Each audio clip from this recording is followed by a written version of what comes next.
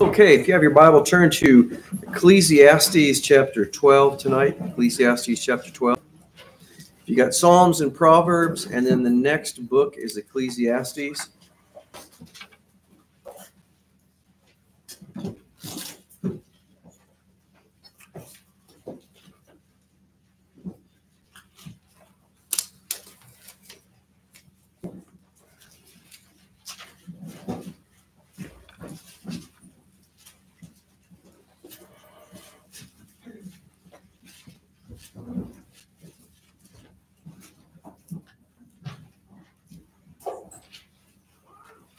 Okay, Ecclesiastes 12, verse 11.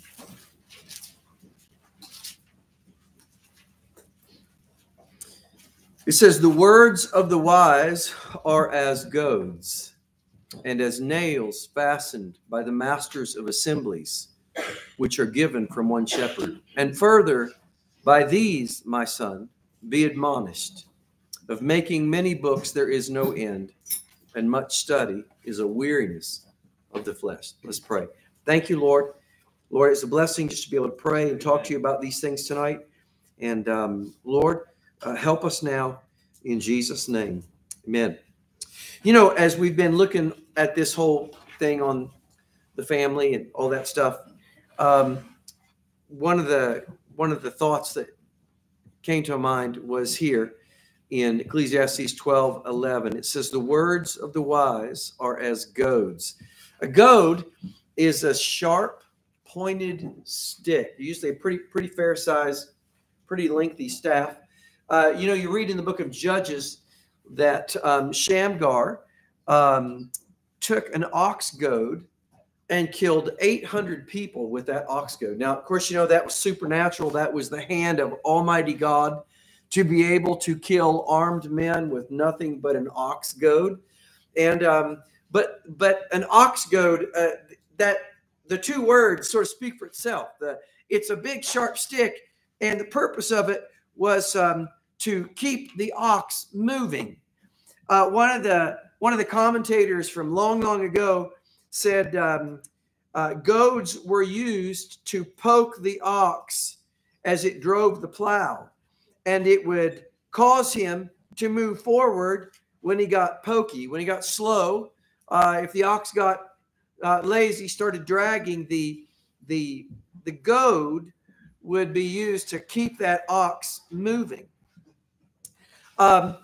He said that the truth of God is said to prick men to the heart. And he quotes Acts 2, verse 37. The Lord spoke to Saul and said, "It is hard for thee to kick against the pricks." And Matthew Henry said that when we trifle with things that we know are true, and when we start to just get careless, he said, the ox goad, he said, that goad of the truth will help us to once again use more vigor in our work. He said, while our good affections are so apt to grow flat and cold, we have need of goads. The verse says, the words of the wise are as goads. They poke you. And it says, and as nails fastened by the masters of assemblies. The thought of a nail, and again, I'm quoting some of the one of the old commentators. He said the thought of a nail is something that is driven and it sticks. It's interesting, the wording, it's by the master of an assembly. So, you know, be not many masters, knowing that we should receive the greater condemnation. It's the thought of someone teaching an assembly. So it's a picture of the church. And he said the words of the wise are like goads, and they're like nails that are fastened by those leading that assembly. He said they are as nails, and it's meant to cause us to stick and to cause the truth to stick so that we are not wavering, and it helps to fix in our mind that which is good. The Bible talks of a nail fastened in a sure place. He says the purpose of this Truth is that it, and being like a nail, is that it might be impressed and fastened in our mind. And he said, of course, the word of God is like a hammer. So it drives the nail. You know, some of these truths we're looking at, they are, God gives us a lot of truth about a lot of things, and he lets us hear things to, sometimes to encourage us, sometimes to lift us out of our despondency, sometimes to counteract the voice of the devil, and sometimes to prod us on our way. One of the things that you will hear sometimes that people say is, and I want you to stick with me for a minute because this is really going somewhere. You'll hear somebody say, and it can be innocently said, and sometimes maybe there's a little bit of truth to it, but usually it's said wrongfully. And that is, well, if you treat them like adults, they'll act like adults. That is usually said by an adult that is permissive and critical of strict supervision. That same person who would make that statement believes that mistakes will be made and that everyone makes mistakes and that they, usually regarding the young people, will learn from their mistakes and that's just part of growing up. But there is a problem with learning from your mistakes, as most of us know. The problem with learning from your mistakes is that by the time you really learn from your mistakes, it is often too late to benefit from that knowledge. You've already made some horrible mistakes. You're usually pretty scarred. And then you say, wow, I shouldn't have done that. Well, that's not going to help you now.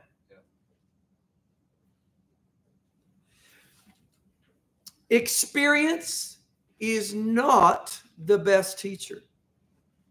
Yes, you never forget what you learned by experience, but you are often crippled and devastated and scarred for life in the process.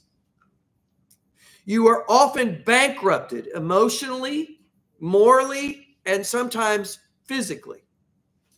You suffer horrible losses by learning by experience.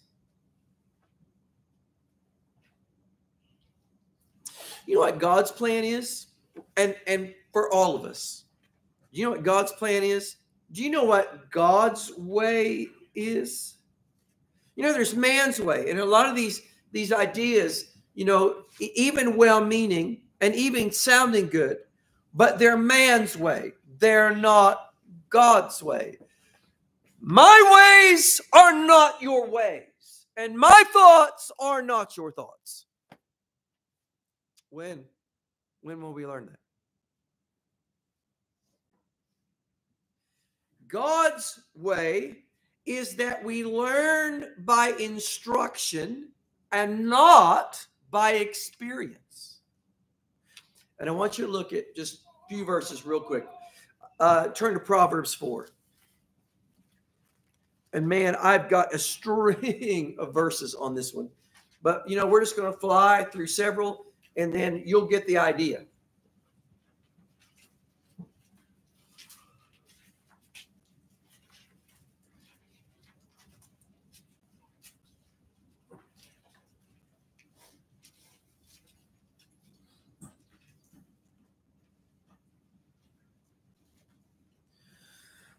Proverbs 4, verse 1. Hear, ye children, the instruction of a father, and attend. It means pay attention to know understanding. Look at verse 13. Take fast hold. That means when you get a hold of it, you grip it with a death grip. Take fast hold of instruction. Let her not go. Keep her, for she is thy life. Look at Proverbs chapter 6. It's interesting. The wisest man that ever lived outside of Jesus Christ, and there's just some few themes in the book of Proverbs. It's just over and over. He just keeps coming back and coming back and coming back and coming back. Proverbs 6, verse 23. For the commandment is a lamp, and the law is light, and reproofs of instruction are the way of life. Look at Proverbs 8. Proverbs 8, verse 10.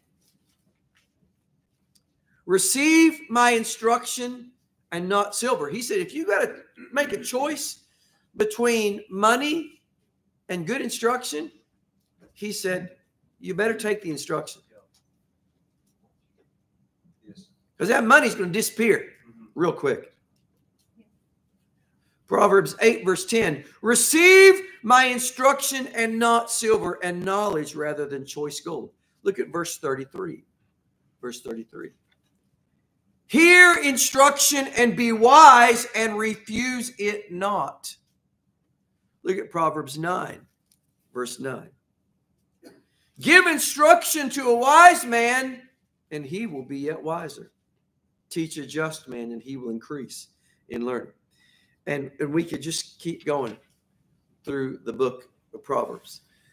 You know what God's way is that now we're talking about moral lessons. Okay, I realize if you're on the job and you're going to learn, we got a machinist here, we got a drywaller, we got air conditioning, we got all sorts of stuff in here. You know what? Sure, of course, but even that experience is based on instruction.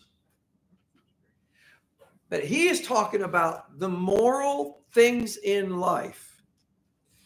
I came across a quote many years ago, and it went something like this. In the Garden of Eden, before the fall, you remember when everything was perfect?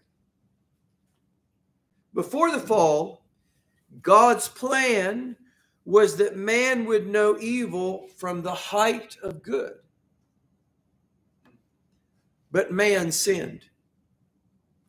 And when man sinned, everything was turned upside down. That's what sin always does. It turns everything upside down. And from that day forward, man could still understand what good was, but he perceived it from the depths of evil. It is God's plan. It is God's best. It is God's plan A that we learn by instruction and not by experience. You get into the book of Genesis and you get along about chapter 36. And it's an interesting story. I'm sure many of you have read it probably multiple times. But in light of what we're talking about tonight, if you get a chance when you go home, look at, I think it's Genesis 36. It's the story of Dinah. And Dinah was it was Jacob's daughter. Jacob had 12 sons, and he had Dinah. And that chapter opens up with these words. And Dinah went out to see the daughters of the land. She just thought, wonder what all these heathen folk are like. And, there's some things when God relays some of these stories that there's some details he doesn't give us. So you think, what was going on here? Why did this come about? Where was Jacob? What was going on here? But she wanders off. She's apparently a very attractive young woman, She wanders off to see what life is like on the other side of the fence. She's not going there because she has an intention of partying. She probably doesn't even know what that is. And before that chapter is out, a young man, probably very handsome, very likable, he takes her and he lays with her. In the Bible, when a woman got grabbed and she was forced or raped, if she screamed for help, if she was an unwilling participant, as far as God was concerned, she was off the hook. But if she didn't scream out for help, she was as guilty as he was. You don't find in this story that she put up a whole lot of resistance. And before that chapter's out, it's just full-blown, all-out tragedy. And where did it start? You know, maybe she'd heard, you know, you need to stay away from them. You need to stay away from them people. But she just thought, you know, I don't know. I don't know if I want to listen to that instruction. I think I'll just find out for myself. And that usually ends in tragedy.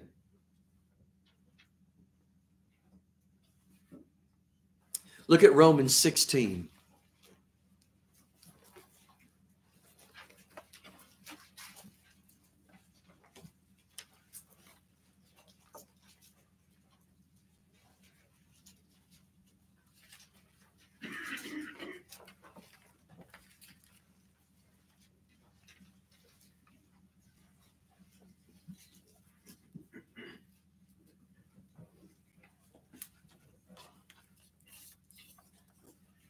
Romans 16. Look at Romans 16, verse 19. Boy, there's an interesting phrase here. Romans 16, verse 19. Paul says, "For your obedience is come abroad unto all men. I am glad, therefore, on your behalf." And then he adds a word of instruction. There's a colon there, and a colon usually signifies pay attention to what follows.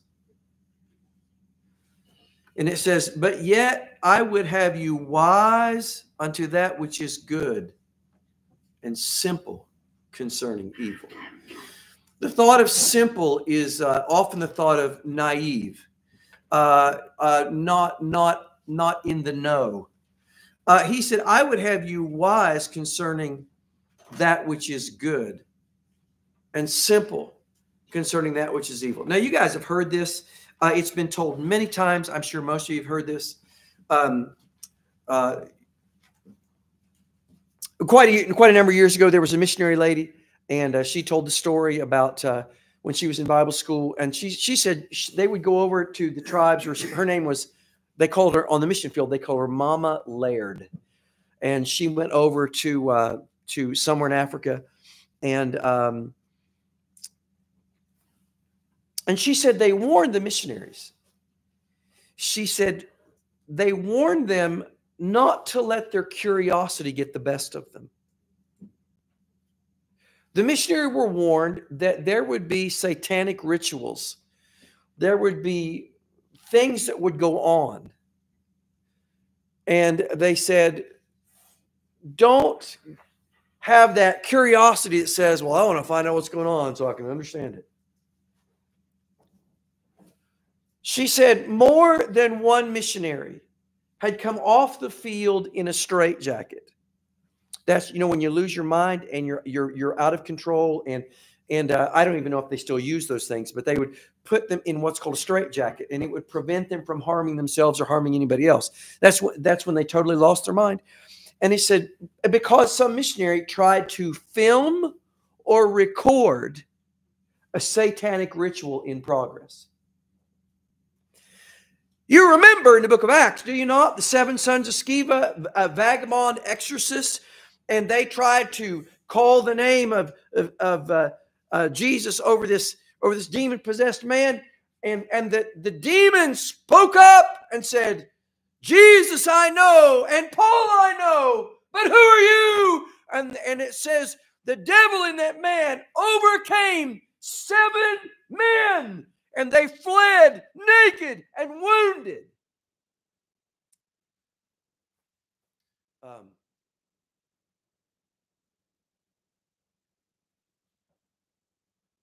She said, in that same vein, she said they were taught that, okay, at least it used to be this way. I don't know how it's done now, but at the time she wrote the book, she said they would train people that were into spotting counterfeit money.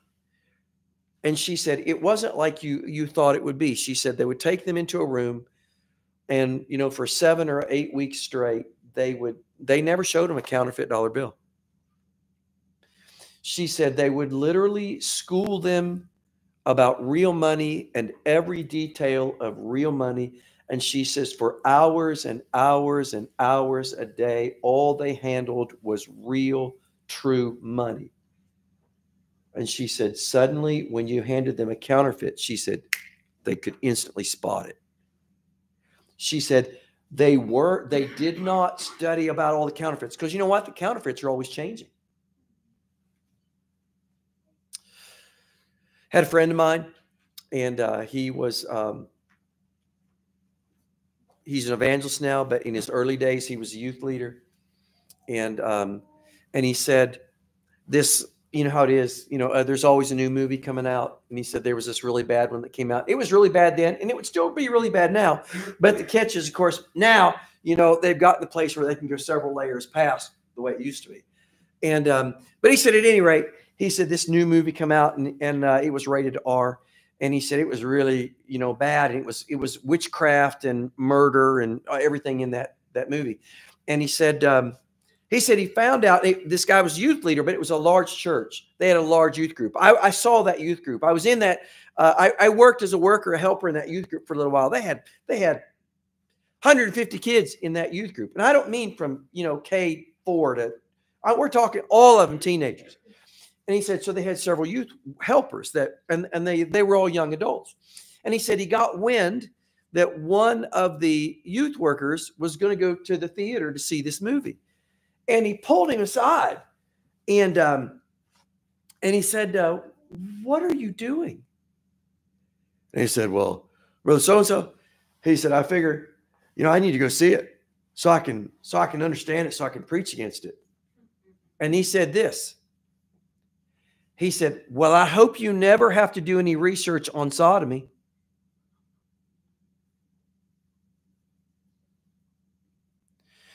He said, you know, you don't have to stick your head in a garbage can to understand that garbage is nasty. You don't have to do that. You know what that is? That's just the flesh, and it just wants to probe where it's not supposed to be, and it wants to make it sound spiritual.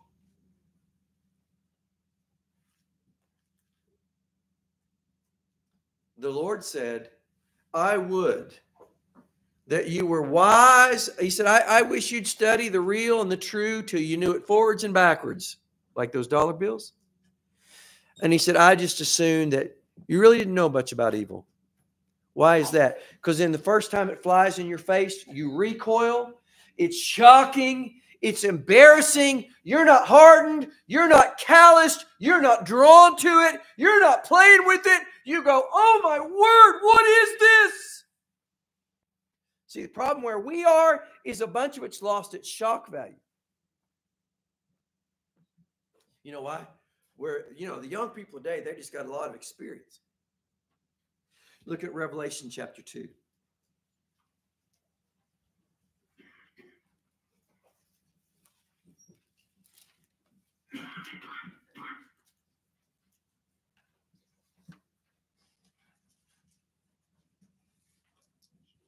Revelation 2. Boy, what an interesting passage, Revelation 2. And look at verse 18. And he writes to the church at Thyatira.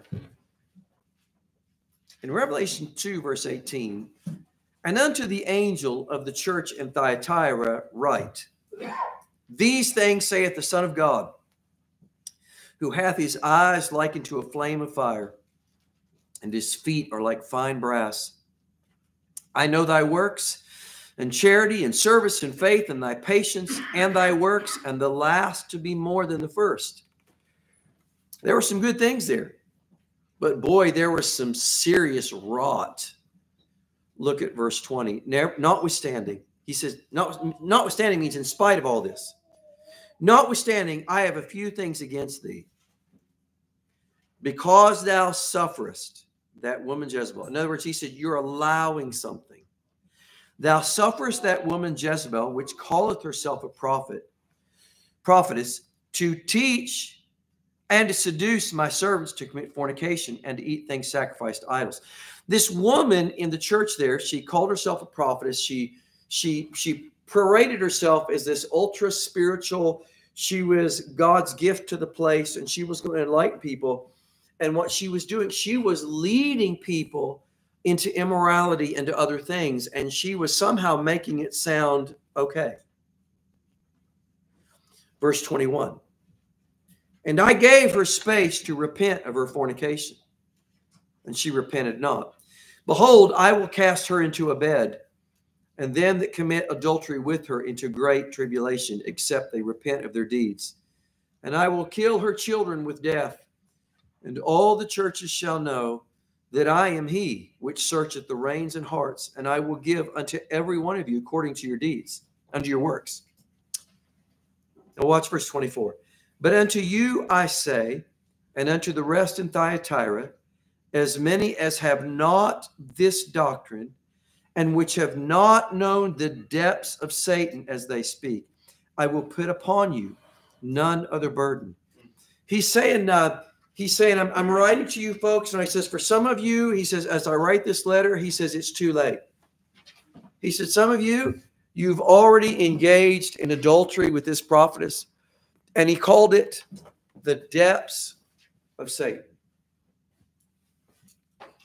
You know what? They had went across that line. They had probed. They had let their curiosity lead them, and now they were, wow, they were experienced. And God called that the depths of Satan. Look at Proverbs 5. Proverbs 5.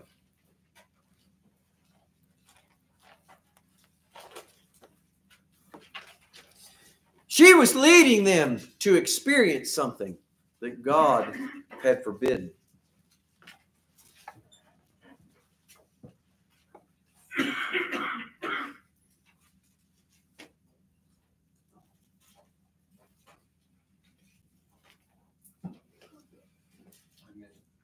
Proverbs 5, verse 3, familiar passage. It says, for the lips of a strange woman drop as an honeycomb, and her mouth is smoother than oil.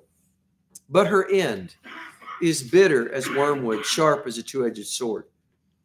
Her feet go down to death. Her steps take hold on hell. Lest thou shouldest ponder the path of life. You know, every once in a while, somebody's standing at the crossroads, and they just really think about all this.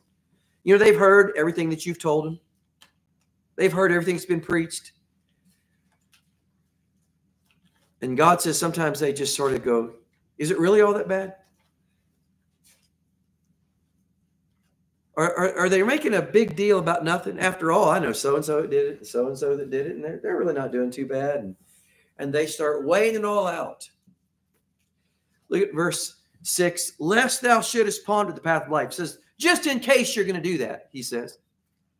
Her ways are movable that thou canst not know them. He said, you'll never be able to predict what this woman's going to do to you. You'll never predict it. Hear me now, therefore. Okay, so he's saying, let me tell you what to do before you jump in. Listen to my instruction. Hear me now, therefore, O ye children, and depart not from the words of my mouth. Remove thy way far from her, and come not nigh the door of her house, lest thou give thine honor unto others, and thy years unto the cruel. Lest strangers be filled with thy wealth, and thy labors be in the house of a stranger, and thou mourn at the last. That's after all you've experienced. And thou mourn at the last, when thy flesh and thy body are consumed, and say, how have I hated instruction? How have I hated what? Instruction. And my heart despised reproof, and have not obeyed the voice of my teachers, nor inclined mine ear to them that instructed me. You know what God's way is? God's way is somebody will come up to you somehow, some way, somewhere. Maybe it'll be some old man of God, some old woman of God in an old book somewhere.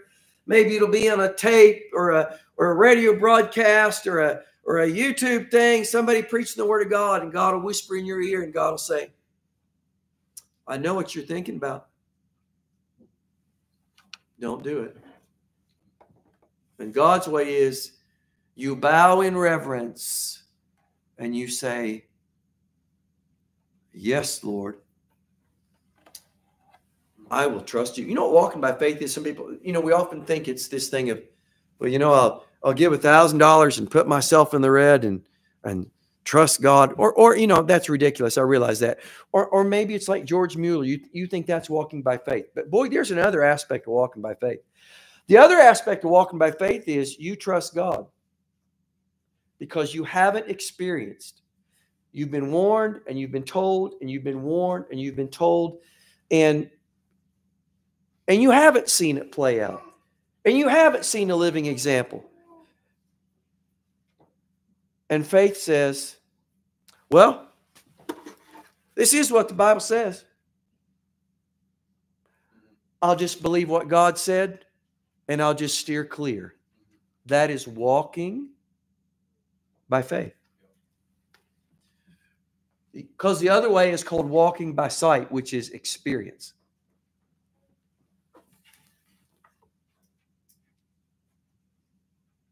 So the next time you hear some person say, treat them like adults and they'll act like adults,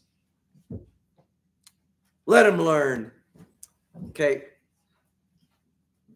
Be nice. Don't be rude. Don't be ugly. But you know what? The next time you hear somebody like that, you hear them say that, realize either they're extremely ignorant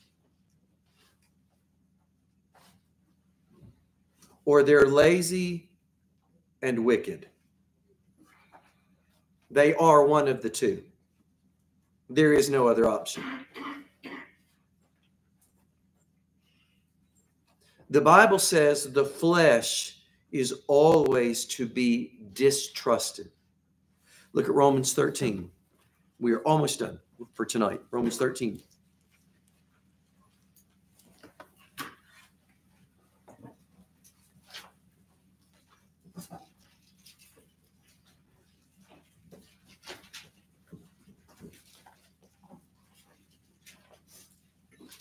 Romans 13. Romans 13, verse 14. Before we read that verse, can I give you one more example? Here's what gets, see, and again, where this truth is applicable to all of us. Okay. But we're throwing it out there, especially with the youth in view and with you supervising either your youth or even somebody else's youth. Okay. Here's how the devil gets young people. You'll hear, oh, don't do this, and it's going to ruin your life, and it's going to do all this. And instantly the devil points out 2 or 3 or 4 people that did that thing, maybe even did it multiple times, and everything's hunky-dory and they're fine. Okay. Can I tell you this? And I'm going to give you an illustration.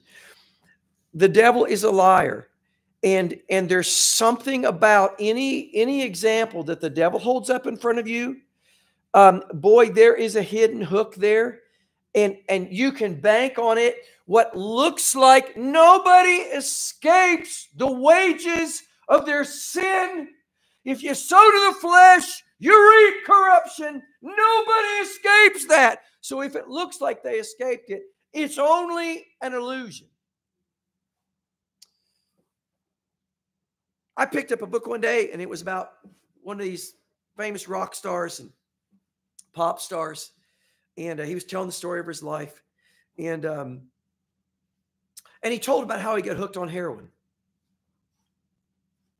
He said, the first time I took it, he said, I was scared to death. He said, I heard all those stories about, and I remember being in high school, I went to public school until grade 9. I remember in the 8th grade, they showed us a film on the various drugs and how they affect you. They thought educating us was going to help us. And so, and they said, I'll never forget it. They said, there's a certain class of drugs that can be addictive from the first trip. And heroin was one of those. In other words, there are some people that take heroin and, man, first trial, and they're done. Like they're hooked. And so this guy said, he said, I had heard that.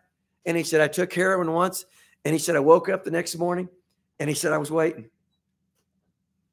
And he said, I was fine. He said, a few weeks went by. And he said, another party, another thing going on. And he said, I took it again. And he said, I waited. And he said, I thought, oh boy, is it going to be this time? He said, I was fine. He said, I did that 6 or 7 or 8 times.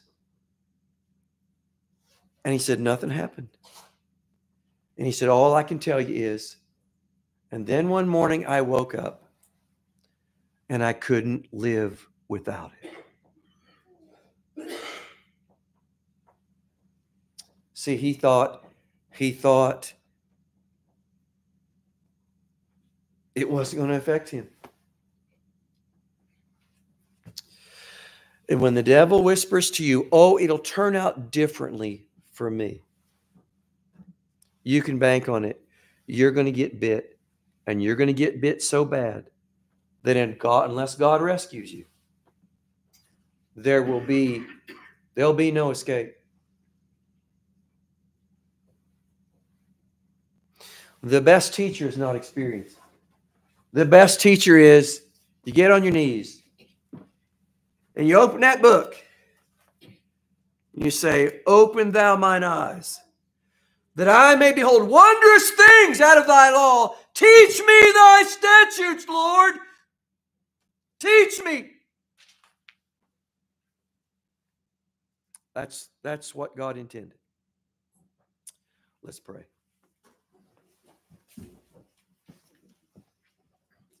Lord, it is such a simple truth.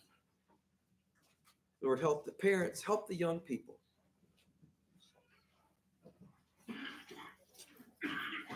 Lord, help the young adults that have not known the depths of Satan. Lord, may we realize that all you said is true, and Lord, what we have not experienced, may we take it by faith. Lord, would you help us? Would you not let us forget this? Would you not let anybody get intimidated into being permissive, Lord, by some foolish statement, Lord? Lord, help us in Jesus' name. With your heads bowed and your eyes closed, if God has spoken to you tonight, why don't you take a minute and just talk to him?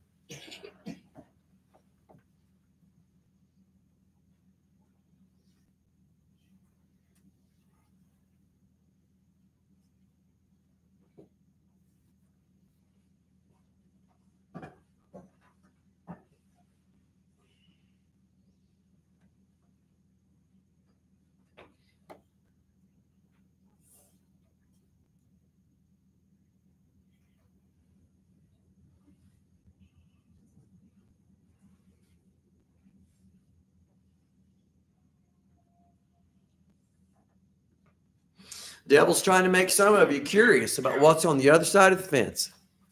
Dinah did that, and she never got over it the rest of her life.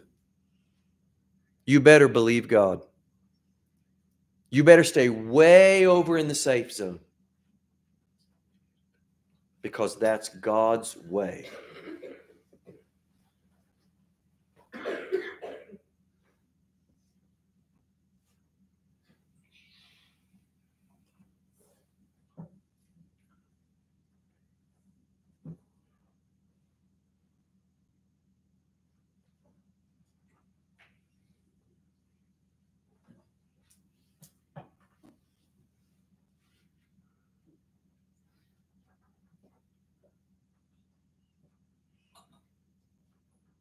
Lord, bless this truth in Jesus' name. Amen. You're dismissed.